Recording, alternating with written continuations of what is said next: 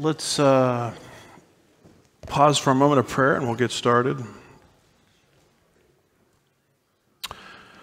Father, we remain grateful for the fact that you've given us a plumb line of truth in your word. We're living in a world of deception and change constantly.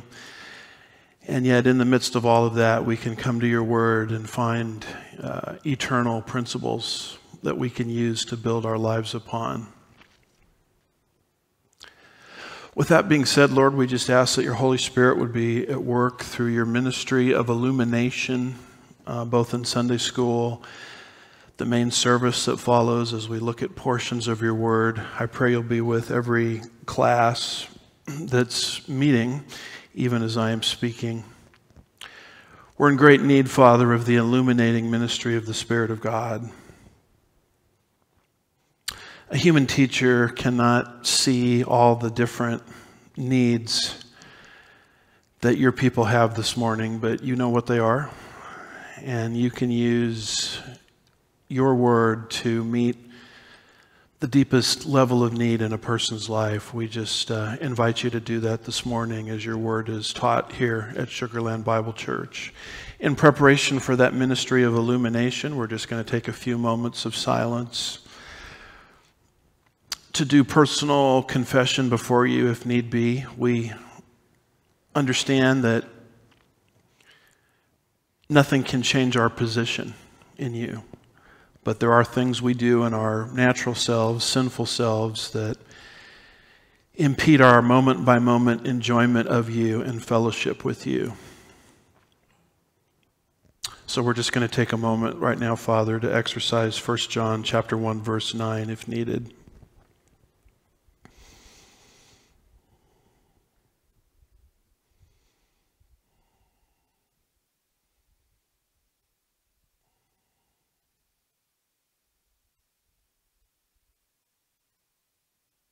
We're thankful, Lord, for the comprehensiveness of your provision for us, providing not just our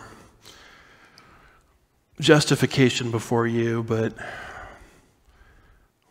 providing for lapses of fellowship.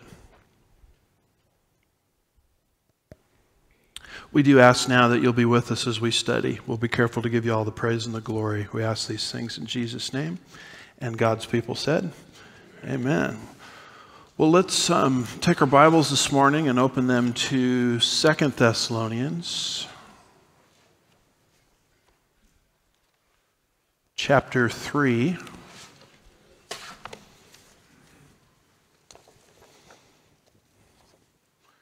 And verse 12.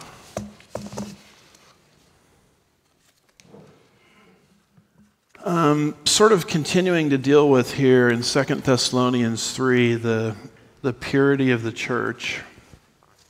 Of course, the church has already been declared pure by Jesus, but how does the church maintain its practice in a sinful world?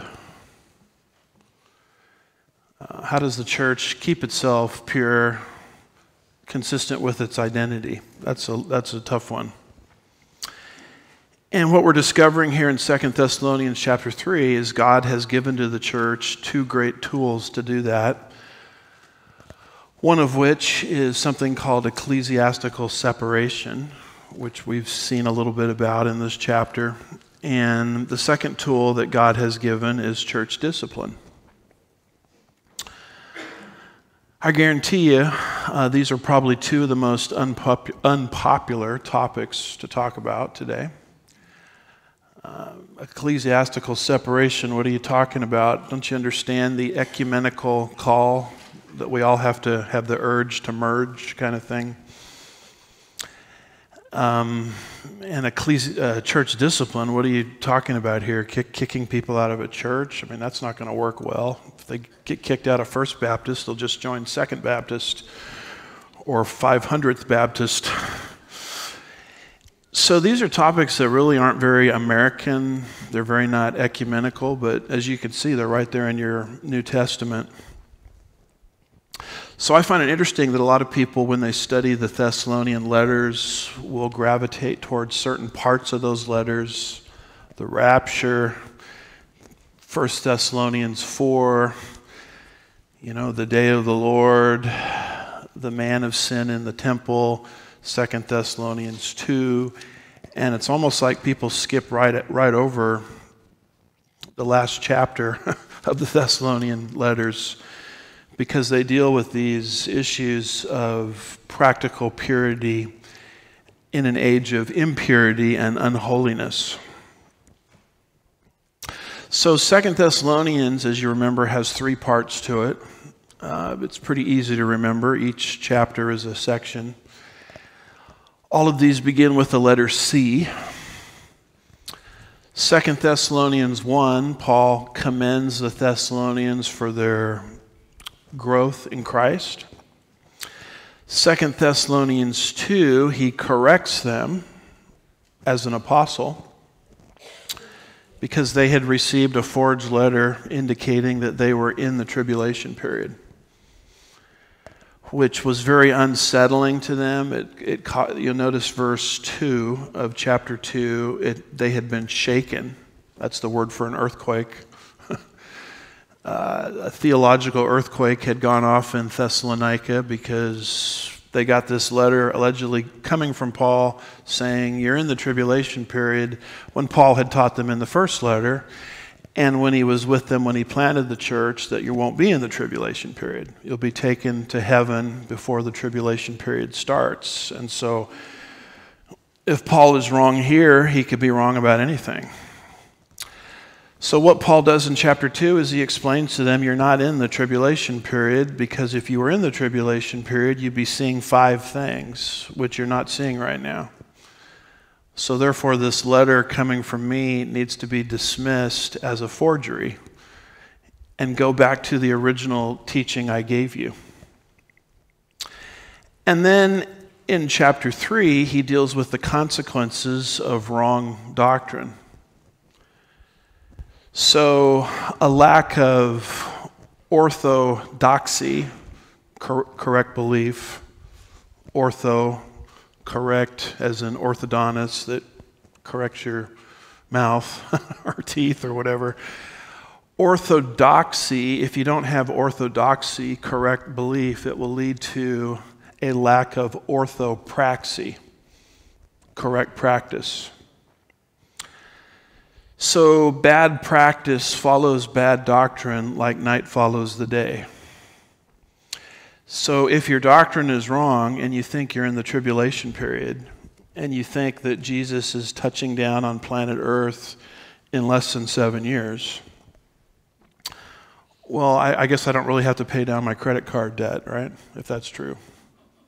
I guess I don't have to pay off my mortgage. I guess I don't have to put my kids in school.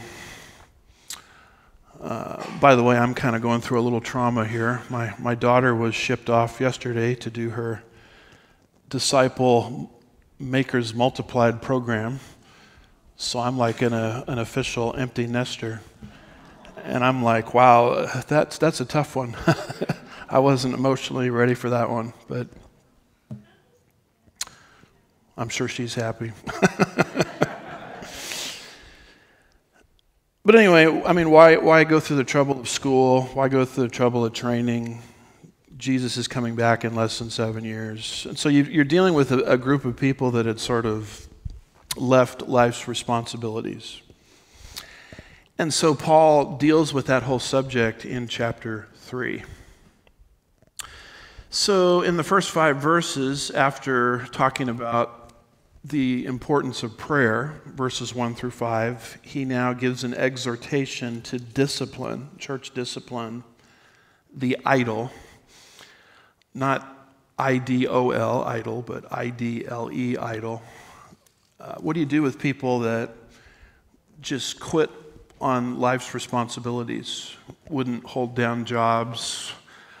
Well, Paul says there's 2 things you do with such people after they've been fairly and safely warned. Number 1, you separate from them. Number 2, you exercise church discipline.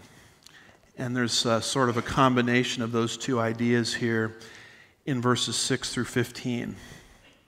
So we're actually there in verse 12. Verse 6, he gave the exhortation. Verses 7 through 9, he pointed to himself. Because remember, there's a very short distance of time between when Paul planted the church at Thessalonica and when he wrote to them. There's probably no more than 6 months to a year in between those two. It's not like Philippians, where there's like a 10-year delay between Paul planting the church at Philippi and then writing to them from Roman prison much later. This is different. So they had a very clear remembrance of what Paul was like 6 months to a year earlier, where he supported himself through his tent-making trade, verses 7 through 9.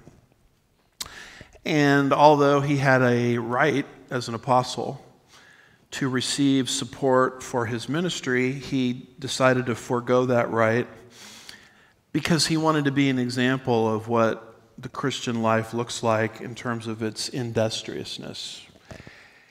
And so he deals with that in verses 7 through 9, and then he gives the reason, verses 10 and 11, and he says, there's the great verse, if any man is not willing to work, neither should he eat either. Verses 10 and 11. And then we pick it up here in verse 12, where he continues to exhort the lazy. They're basically using doctrine, false doctrine, as sort of a cover for their own laziness. Because, getting up and working a regular job every day is difficult. And so who wouldn't want to escape that, right? By the way, the socialism, which I'll talk a little bit about today, if time permits, is gaining ascendancy among our youth like never before. I mean, never in my lifetime would I have thought like a guy like Bernie Sanders, an open socialist, would be such a mainstream, political figure and almost win the Democratic Party primary a few years back. Some people actually think he won it because it's not who votes that counts, but who counts the votes. And so you have all of these young people that think socialism is great. And if you don't have a knowledge of the Word of God and if you don't have a knowledge of history, why not think it's great? It allows you to get out of the menial tasks of life. It allows you an escape from the consequence of the fall, which we'll talk about a little earlier. So a lot of people will use socialism just as sort of, or bad doctrine, sort of as an excuse to get out of responsibilities of life. So that's what Paul here is dealing with in verse 12. So let's take a look at that. And I just got my prescription for my glasses changed. And they changed it so well I can't read my Bible anymore. Because I got my distance glasses on. So if I mangle a few things, you'll have to just bear with me. He now says, now such persons we command and exhort in the Lord Jesus Christ to work in quiet fashion and to eat their own bread. So you'll notice right off the bat, verse 12, he uses this expression, we command. And he's talked like this all the way through this book, particularly at the end of chapter 2, into chapter 3, he keeps saying, we command, we say to you. And you say to yourself, what is wrong with this guy? Does he have like an authoritarian complex or something? Well, he's functioning as an apostle. And Jesus in the upper room was very clear when he was talking to the 11. He said, I have many things to tell you now, but you can't bear them. But when he, the Spirit of truth, comes, by the way, the Spirit of truth would come upon the church at the day of Pentecost. When he, the Spirit of truth, comes, he will guide you into all truth. And he will bring all things to your remembrance. He will teach you all things. And then later Jesus says he will disclose to you the things that are to come. So when Jesus made that statement, he was basically saying that he himself, and this is sort of counterintuitive the first time you hear this, it almost sounds heretical, because we have red letter editions of our Bible, right? Why do we have red letter editions of our Bible? Because those are the words Jesus spoke. So I guess if it's not in red, it's not important, right? We have the license plates. What would Jesus do, right? But Jesus in the upper room said, I'm not the source of total truth. In other words, he is the incarnate Son of God. He's the highest authority that has ever graced this planet. He's the monogenes, the one of a kind, the incarnate Son of God. But at the same time, he is saying that in the upper room, I've got a lot more to say to you, but you can't handle it. To quote that great theologian, Jack Nicholson, you can't handle the truth yet. But when the Spirit comes, you'll be able to handle it. And what he's saying is the Spirit is going to raise up these apostles to write 27 New Testament books that are going to fill in the gaps. So when he says, I'll bring all things to your remembrance, he's speaking of the Gospels. That would be developed later, Matthew, Mark, Luke, and John. I will teach you all things. That's probably a reference to the epistles. The epistles are not the wives of the apostles. Amen. Epistles are letters. 13 Paul would write. An additional 8 would come, known as the general letters. And then he says, when the Spirit of truth comes, he will guide you into all truth, and he will teach you the things that are to come. That's most likely a reference to the book of Revelation. So Jesus did not author a single book of the Bible. You know, let's open our Bibles this morning to 1 Jesus chapter 3. I mean, you're not going to find that. Why not? Because of what Jesus said in the upper room. I can't reveal everything to you because you can't handle it, but the Spirit is going to take these truths that I'm sort of laying out in infant form, and he's going to guide these apostles into penning the New Testament canon. So that's Paul, being one of those writers of 13 epistles, could say over and over again, we say, we command. You have to take Paul's language and put it on equal par with Jesus. They're both writing, Jesus speaking, Paul writing with the exact same authority. Very important to understand, because a lot of people are into this mindset that, you know, Paul was a misogynist, and Paul hated homosexuals, and he hated women, and he had an attitude problem. And so people have this tendency to kind of take Paul's stuff and say, that's just Paul. I'm a red letter Christian myself. That's what they call themselves, red letter Christians. I'm a Jesus guy and not a Paul guy. And at first you hear that and it sounds so spiritual. When someone just says, I'm into Jesus, but they're not really into Jesus, because Jesus himself said, I've got a lot to say to you, but you can't bear it now. But when the Spirit of truth comes, he, speaking to the apostles, will guide you into all truth. So that's how we understand these sort of commands that Paul gives. Now we command. That's why he's saying what he's saying. In fact, in 1 Corinthians 7, verse 10 and then verse 12, he'll say things like this, dealing with divorce and remarriage. He'll say, now here's what the Lord says, but not I. And then a verse later, he'll say, here's what I say, but not the Lord. So I'm now commenting on something that Jesus didn't comment on, is what he's saying. And I have the authority to do it because of what Jesus said in the upper room concerning the coming of the Spirit of God and the encapsulating of New Testament revelation. And this is what, gave a lot of people in the first century world sort of a problem with Paul. Who do you think you are?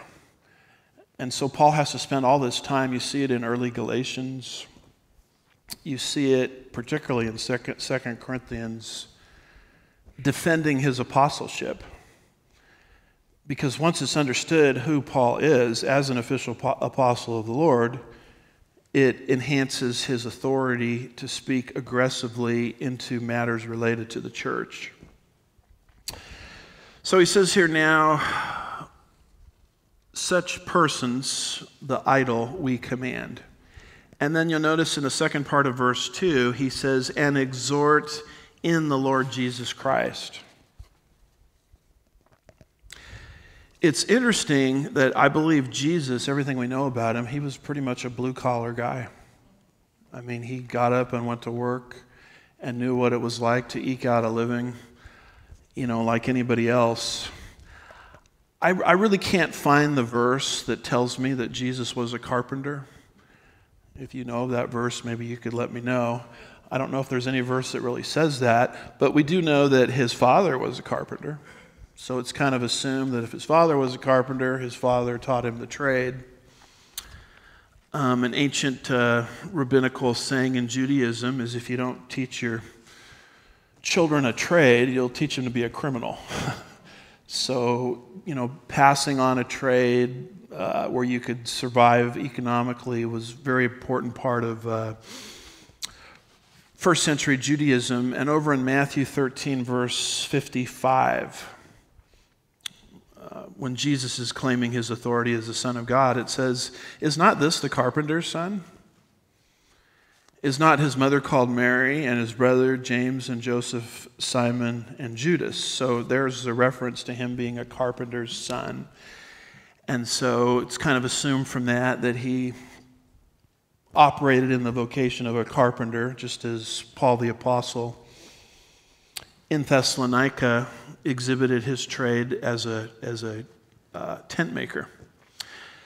So Paul's not asking these people who don't want to work to be any different than Jesus himself and any different than the Apostle Paul when he was with them. So verse 12, he says, now such persons we command and exhort in the Lord Jesus Christ to work in quiet fashion. Now this isn't new.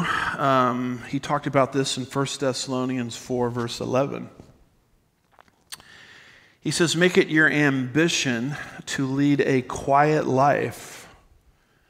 The Greek there is not a piece of duct tape on your mouth where you can't talk. It's just kind of a life that's not obnoxious and not overly intrusive. Make it your ambition, your goal in life, in other words, to lead a quiet life, to attend to your own business, and to work with your hands just as we, here's the authority again, just as we commanded you. So this should be your goal as a Christian. You're quiet, not silent, because we share the gospel wherever we go, but we're not obnoxious, intrusive people. We're basically minding our own business because I don't have to show up constantly looking for handouts if I'm supporting myself. And I'm not a busybody, unnecessarily intruding into other people's lives because I'm working with my hands. Diligent, menial, middle class, working class labor that you would expect from a carpenter, that you would expect from someone that earns their living from tent making, etc. And then the last part of verse 12, to work in quiet fashion and to eat their own bread. You should probably, I'm reading out of the New American Standard Bible, if you've got an English translation that says own bread, you should circle the word or underline the word own if you're an underliner. Proverbs 25, verse 17 says, let your foot rarely be in your neighbor's house, or he will become weary of you and hate you. Why would I be in my neighbor's house all of the time? Because I'm not supporting myself and I need my neighbor's help. There's nothing wrong with a hand up. The problem is when it becomes a perpetual hand out, then it becomes different, where you're kind of depending upon your neighbor for self-sufficiency, and so you're always in your neighbor's house asking for this, that, or the other, to the point where you just wear down your neighbor. And that's what he's talking about here when he says, eat your own bread. Survive by the sweat of your own labor, not the sweat of your neighbor's labor, or your neighbor over the course of time will see through the veneer and resent you. 1 Timothy 5 verse 8 says, if anyone does not provide for his own, same word, especially those of his household, he has denied the faith and is worse than an unbeliever. Notice he doesn't say you are an unbeliever if you do this. He says you're acting like an unbeliever. And in fact, you're acting worse than an unbeliever. Because even the unsaved world doesn't act this way. They don't just, they work, they labor, they plan for the future economically, they have budgets that they live under. The unsaved world understands the concept of labor, industry, work. And so when a Christian won't do that, they're actually worse than an unbeliever. By the way, this idea of worse than an unbeliever, this isn't the only time Paul talks about worse than an unbeliever. When he deals with the Corinthians in 1 Corinthians chapter 5 related to incest, a man has his father's wife, he says the pagans don't even act this way. So it is an interesting theology that Paul is giving us here, that a saved person that's out of fellowship with God can actually out-sin an unbeliever, which is a frightening thing when you think about it. And the reason that's true, I didn't want to go this direction, but it just kind of came to my mind. As a Christian, you have two natures. This is very different right here than the teaching you're getting from John MacArthur and others that are very Calvinistic and Reformed in their perspective. They do not teach that the Christian has two natures. So if a Christian acts up, their solution is, well, you're not a Christian. I'm here to tell you that just because you got a new nature, and praise God that we have it, amen, it doesn't mean your old nature just took a vacation. Are you guys in here ever tempted by your old nature? Just put up your hand if I can see if that's true. And those of you that didn't put up your hand are being tempted by the old nature right now because you're lying about it. I can go back to that old nature anytime I want to. But the issue as a Christian is I don't have to, because I have resources in Christ. I have to claim those moment by moment and walk by faith and obey what God tells me to do. But any time I want to as a Christian, I can volitionally. Now, when I was unsaved, I was more in a state of enslavement. But as a Christian, it's now more volitional. I can shut that off and go back to my old nature. So if a man does not provide for his own household, then he's actually worse than an unsaved person, which unfortunately is a reality for some. And by the way, when we teach this doctrine of the carnal Christian, the John MacArthur Reformed camp thinks that we're saying we're in favor of the carnal Christian. It's like, yay, I can be carnal. Let's all go out and do that. That's not what we're saying. There's a lot of negative things that happen in the life of a Christian when they go back to the old nature. Teaching that it's possible and that it's good are two completely different things. But when they hear us teach, they think we're teaching carnal Christianity, which we're not. I like to call carnal Christianity an unfortunate possibility. because I have two natures. You'll see those two natures in Romans 7, Galatians 5, around verses 16 and following. I mean, there are many, many places in the Bible that teach that. So that's why church discipline is necessary against saved people. If an unsaved person, or if a saved person rather, could never go back to the old nature, and you just want to call them an unbeliever, then there's really no need for church discipline, right? They're just not saved. But if a saved person can go back to the old nature, then the notion of church discipline, ecclesiastical separation, those kinds of things become needed, which is what Paul is dealing with here. So he says that they are to eat by the sweat of their own brow. Now, does that sound familiar? That goes right back to what God articulated after the fall of Adam and Eve in Eden. He said then to Adam, he said, because you have listened to the voice of your wife. Now, listening to the voice of your wife can be a good thing. I've seen people take that to mean never listen to the voice of your wife. I mean, some of the best advice I've ever gotten on anything is listening to the voice of my wife. But this is more specific to the context. Listening to the voice of your wife who is saying, go ahead and plunge into sin with me. Then to Adam he said, because you have listened to the voice of your wife and have eaten from the tree which I commanded you, saying, you shall not eat from it, cursed is the ground because of you.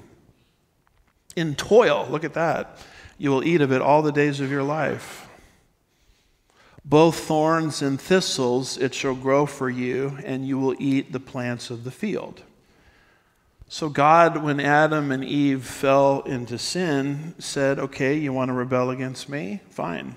The earth itself is now going to rebel against you. So there's some sarcasm here. And when you go back to passages like Genesis 2, verse 15, you sort of get the impression that Adam was cultivating the garden and he was working and tilling the garden because he enjoyed doing that. When the curse is removed, industry doesn't stop, because in the eternal state, Revelation 21, Revelation 22, it talks about how the bondservants of Christ will perpetually serve him. So industry, productivity, has always been part of God's plan and will always be part of God's plan. It's just in this case, with the fall of man, it became different. Now man had to work to survive. He wasn't working out of enjoyment and fulfillment. He was working by the sweat of his brow for his own survival. And this is what I would call the siren song of socialism that the youth are sort of being swept into. And it's very attractive to their ears because the socialist will basically tell people, oh, you don't have to worry about the fall. You don't have to work to survive. You can work off someone else's sweat. And God says, no. By the sweat of your face, your own face, you will eat your bread. So God's principle is this: if you want to work, if you want to eat, then go to work. I understand we can come up with exceptions. What about the person who is disabled and whatnot? And I don't think the Bible is dealing with every little exception of a person with a basic need. But he's dealing with the general rule. The general rule is if you want to eat, then you have to work by the sweat of your own brow. Socialism, and what's the difference between a socialist and a Marxist? A Marxist is just a socialist who's in more of a hurry. Because both systems ultimately lead to the same place. I mean, they lead to this idea that the state or the government, cradle to grave, is going to provide everything for you. Socialism leading to Marxism says the exact opposite of what God says here. God says, you want to eat, you work off the sweat of your own brow. Socialism says, if you want to eat, then someone else will work. Now, the last time I checked, that's the definition of slavery, isn't it? I mean, if I'm eating because you're working, then you're my slave. So my point is, Marxism and socialism contradicts the principles of God very early on in Scripture. And all of the discussions about, should we be a free market system? Should we be a socialist system? Should we be a communist system? Almost nobody brings this up. The truth of the matter is Marxism and socialism essentially never delivers what it promises. It over-promises but never delivers. And the reason it doesn't deliver is because it rebels against what God said in chapter 3, very early on in the Bible. You can't expect an economic system to work that goes against what God said. And that's why here in the United States, I mentioned this last time, we have this borders crisis. You have all of these people, and by the way, they're not just coming from Mexico. They're coming from all over the world. If you do some research through the author Todd Bensman, an author, he's done first primary source research talking about where all these people are coming from. They're not just coming from Mexico. They're coming from the Middle East and countless places around the world, China. And by the way, every time I see a picture of these mass, I don't call them immigrations or migrations. I call them invasions. They always look to me to be very young people in their 20s of fighting age. That kind of bothers me. I mean, I'm not seeing grandmas and people in wheelchairs and crutches. I mean, I'm seeing this mass of very young people coming into this country. But at some point, you have to ask yourself, what in the world, what are they doing? What are they running from, first of all? Well, they're running from the utopian societies that they were promised in their own country, which collapsed or didn't work because it rebels against the principles of God on page 1. Fidel Castro, when he overthrew Batista, what was that, late 1950s, early 1960s? You can watch him on closed-circuit television, black and white television during the time. It's not like the Cubans could change the channel, because that was the only channel they had, where he would just go on and on. To me, he looks sort of like he's demon-possessed, to be honest with you. I mean, hour after hour, and so don't complain about my long sermons, please. He would go on hour after hour after hour promising the nirvana that he was going to bring in through his communist revolution. Get the movie, if you're a movie watcher, the movie I think is called Sandoval. It's about a pool player in the United States, Cuba rather, that came here to the United States. What do they call it? Asylum and all of those kinds of things. And it really tells the true story of what happened in Cuba when Batista was overthrown. As Batista was overthrown, Castro brought in Marxism. Cuba became basically an island prison.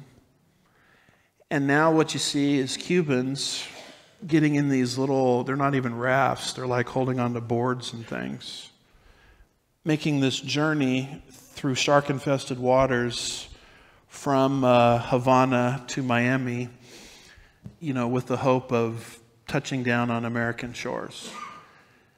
So why would someone do that? It's because the utopia that they were promised collapsed and turned really into a living hellhole. And one of the reasons it collapsed is it is built on the wrong principles. I mean, it's built against Genesis 3 at the beginning. And when Castro took power, and he was trying to overthrow Batista, all the Cubans could talk about was what a bad guy Batista was. Yeah, he was a bad guy. There were some human rights violations under Batista, no question about it. But it was far worse under Castro. And I want people to understand this because the same thing happened in Iran. When the Ayatollah toppled the Shah, Iran, 1979, under the, you remember, administration of Jimmy Carter at the time, all anybody could talk about was what a terrible guy the Shah was. And he was a bad person. There were lots of human rights violations under the Shah in Iran, just like there were lots of human rights violations under Batista in Cuba. But I guarantee you this much, that the Cubans long for the day with Batista back in power once Fidel took over. And the Iranians longed for the day of the Shah back in power once the Ayatollah took over. Because what the Ayatollah did is he basically turned Iran, Persia, which we call Persia in the Bible, basically into a theocracy, where women are forced, and men too, to wear these burqas in the hot Middle Eastern sun, head to toe covered in this little slit of eyes where you can look. A woman isn't allowed to drive. A woman isn't allowed to have education. A man has a legal right to beat up his wife. It takes more weight in a court of law to overrule a woman's testimony than a man. I mean, they took Iran and they put it right back into something out of the 7th century. And I guarantee you the Iranians today would love to have the days of the Shah back in spite of the Shah's problems. This is how what's called the red-green axis, the co-working of Islam, green, and Marxism, red, topple countries all over the world. They talk about how bad one person is. Look at how mean his tweets are. Look at the guy doesn't even comb his hair correctly. It's flying all over the place. Look at he runs casinos. And as you get focused on how bad person A is, it takes your eye off what they're doing with the other hand, right? That's a good magician, right? You get so focused on what's going on with this hand, you don't know what's going on with the other hand. Understanding that once they get rid of person A, they're going to bring in something far worse. So I run into a lot of Christians that do not believe in the lesser of two evils argument. There is a lesser of two evils argument when we're living in a fallen world. Jesus himself in Matthew 12 talked about lesser of two evils.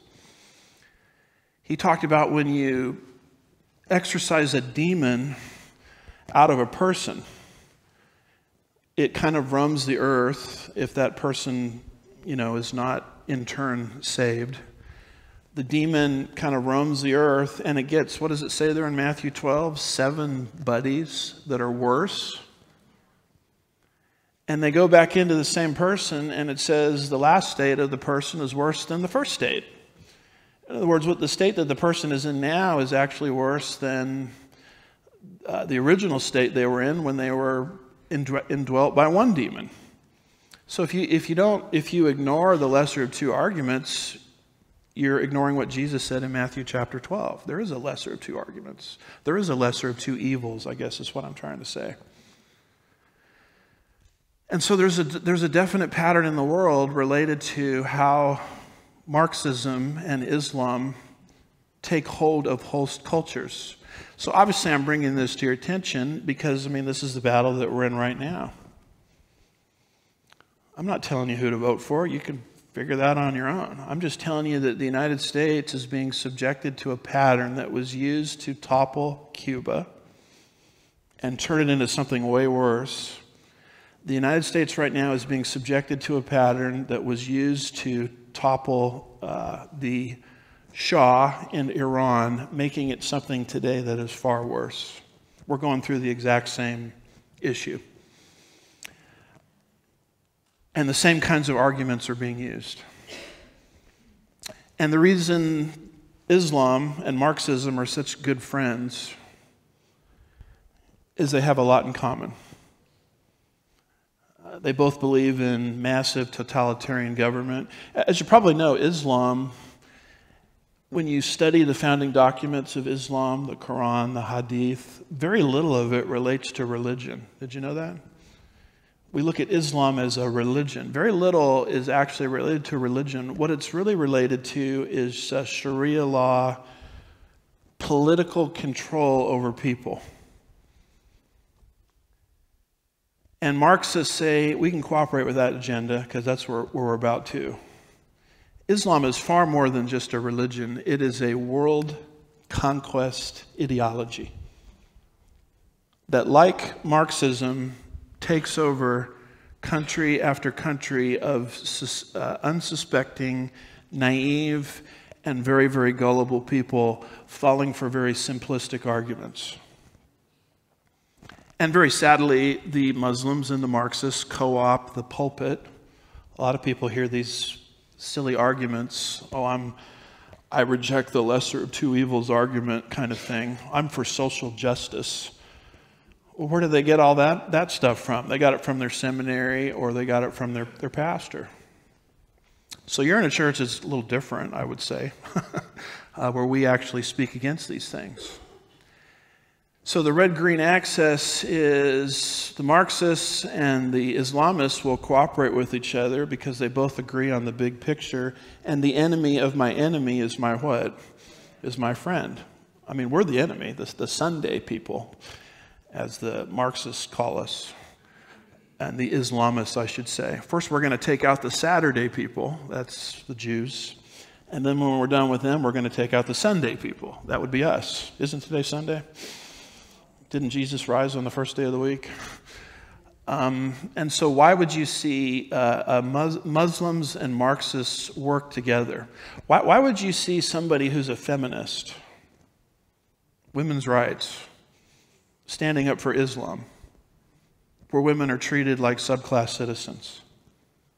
Why would you see a homosexual activist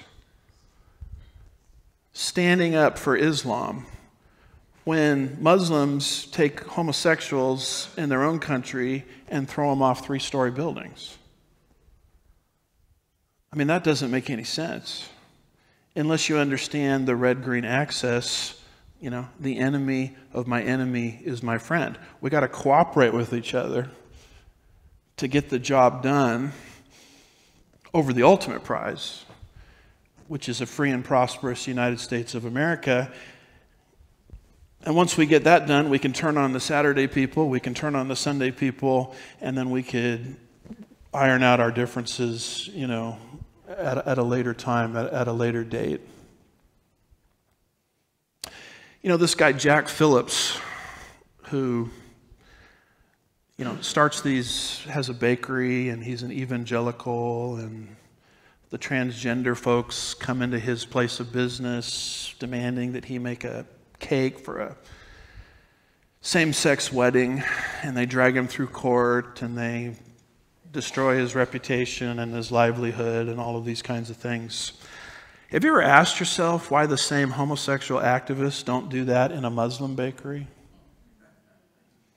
Because the Islamic views of against homosexuality are far sharper than ours. I mean, you're dead if you're a homosexual in an Islamic country. Have you seen these signs? Homosexuals for Gaza. As our youth are marching around from the river to the sea, the land of Palestine shall be free. You see these signs that come up, homosexuals for Gaza. Well, how laughable is that? I mean, you go and you try to be a homosexual in Gaza. And let me know how well that goes for you. But see, all of these basic contradictions, they just put aside because it's the red-green axis. They're cooperating with each other because they've got more in common than what separates them, because the enemy of my enemy is my friend. So none of that was in my notes. I hope you enjoyed that. If you didn't enjoy it, as we like to say, the exits are clearly marked. So why is it that everybody's running from these countries that promise them utopia? It's because these experiments that they're running around the world rebel against what God says on page 1. Marxism says, you work, I eat. God says the opposite. If you want to work, then you eat. As Margaret Thatcher once said, the problem with socialism or Marxism is you run out of opium, other people's money. You run out of other people's money. Well, let's soak the rich. So you got to create this mythical group of people, the rich, that we're against. And the economist said if you took all of the rich in the United States, you could probably run our government for like less than a week if you liquidated all of their assets, if even that. So it's kind of getting us ramped up against the rich, and this idea that if we just soak the rich, we can pay for all of these Marxist, socialist redistribution schemes, and none of them are going to work. The law of gravity still works in the United States, doesn't it? And if the law of gravity works in Venezuela, where the middle class is eating out of dumpsters, did you know that?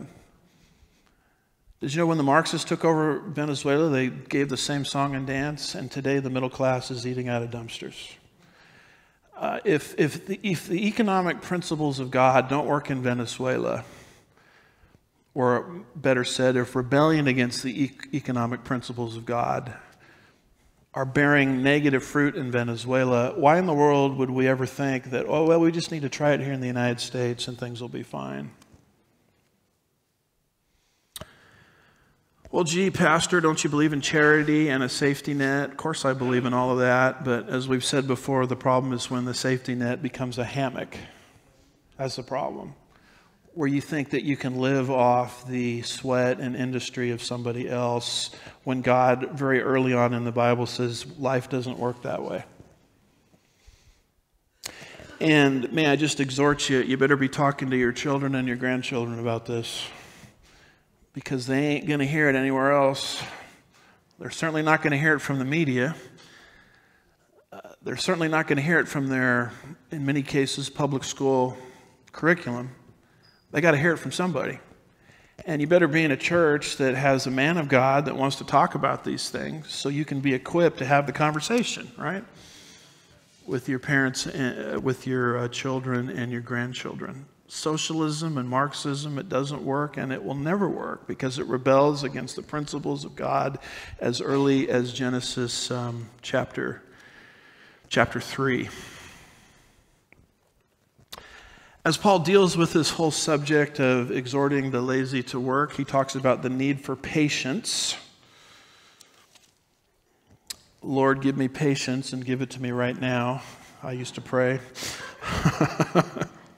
But he says that in verse 13. But as for you, brethren, do not grow weary of doing good. Now, notice that the Thessalonians, who are involved in this sin, the sin of using the second coming as an excuse for getting out of life's responsibilities, the Thessalonians are called brethren. So that becomes more evidence that a Christian has the ability to go back to the old nature and, in this case, cater to laziness, or what the book of Proverbs would call sloth, under the banner that Jesus is coming back in, within the next 7 years. So a Christian can out-sin an unbeliever any day of the week when they go back to the old nature. You know, Ravi Zacharias, you no doubt heard about that, a great philosopher, apologetic guy, debater, writer. You know, as you know, he had sexual immorality liaisons in all of his different ministry outlets, you know, dispersed throughout the world. And when that was uncovered, nobody really knew what to do with that. I mean, what do you do with a guy that's used by God? I would say he was used by God. But on the side, he's acting like this. I mean, he's living a double life. How could that be? And people started to say, well, he lost his salvation. That's the Arminian route.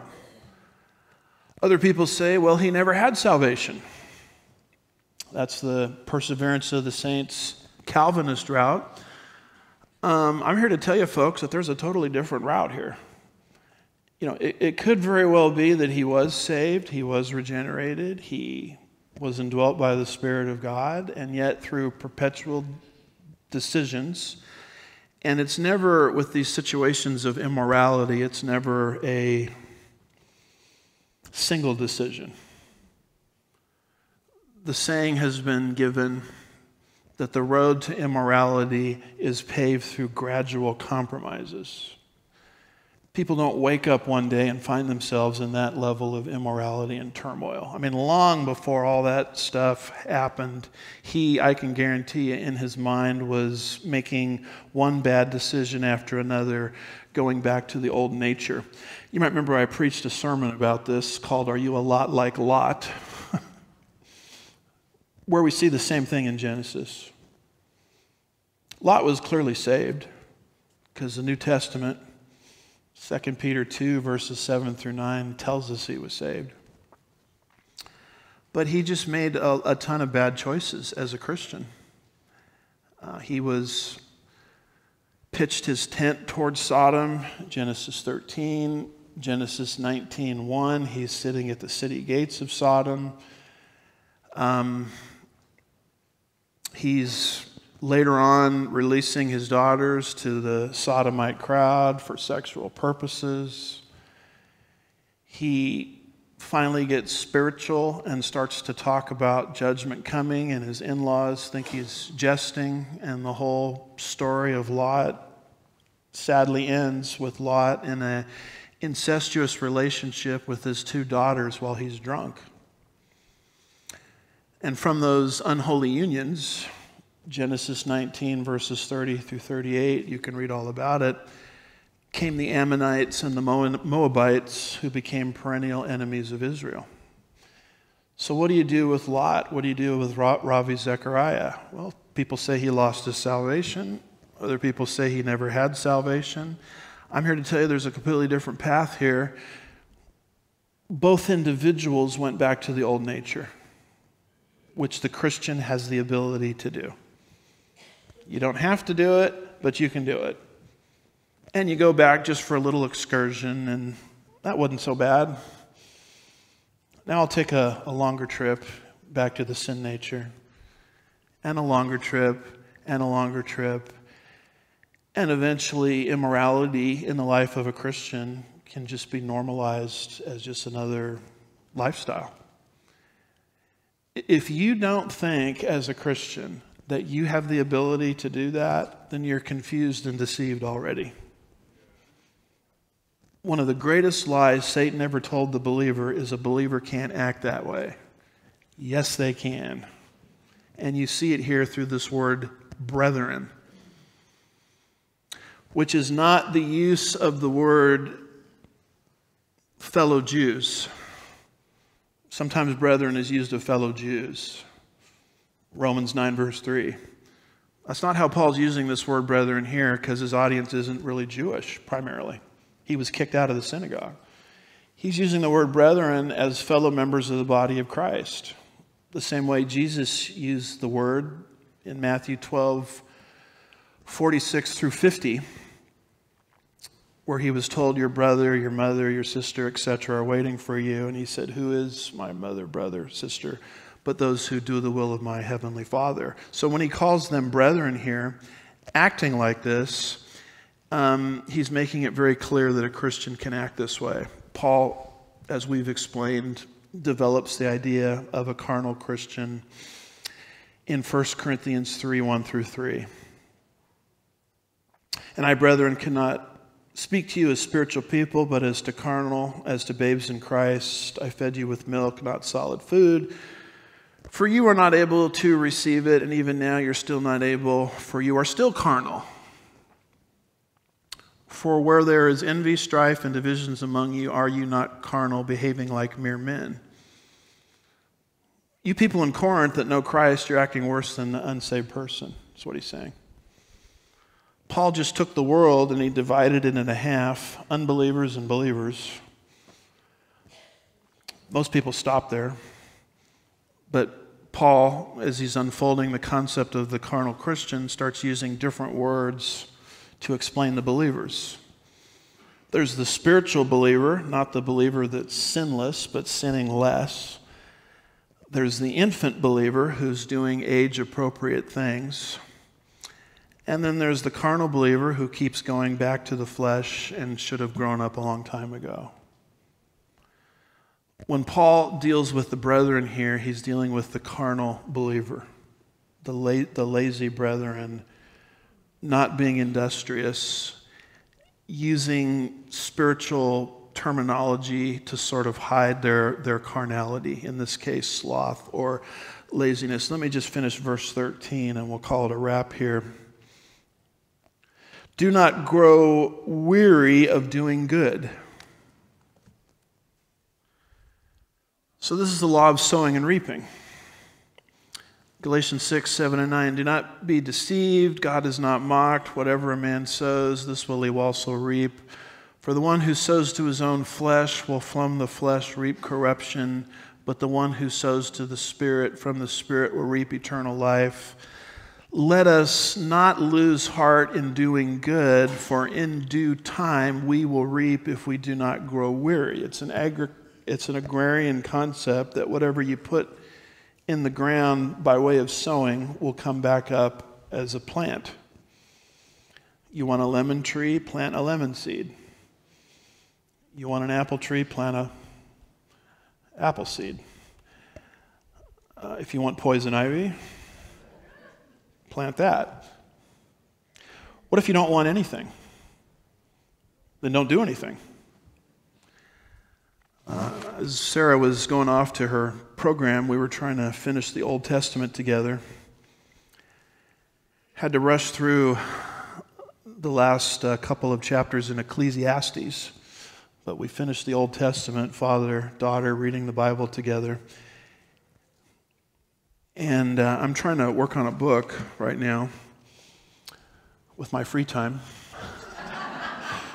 called The Bible and Voting, teaching Christians how to vote based on, biblical principles, some of the things we've talked about this morning.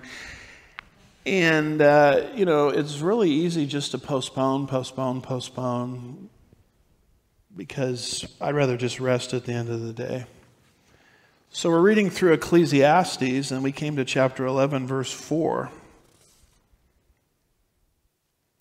And it says, he who watches the wind will not sow, and he who looks at the clouds will not reap. And the Holy Spirit says to me, well, Andy, if you do nothing, you'll have no book at all. So the law of sowing and reaping, so that kind of motivated me to get a little busy at my computer when I really wanted to go to bed. I'm not giving a swan song or anything. I'm just telling you how the Lord uses these principles to work in my life. So if you want to keep having this negative stuff happen in the church, keep putting bad seeds into the ground, which you as a Christian have the ability to do. If you want a different situation there in Thessalonica, then go back to my instructions and start putting good seeds into the ground. And if you do nothing, you're going to have nothing. So he talks here about not growing weary of doing good. Because it takes a little while, doesn't it? Between sowing and planting. I mean, you don't throw a seed into the ground and you get a plant in the next 10 seconds. So when you're doing good, you're kind of wondering, is this really paying off? I mean, is this really going to benefit me? And it's easy when you're doing good to sort of get weary in well-doing. But Paul says, don't get weary in well-doing.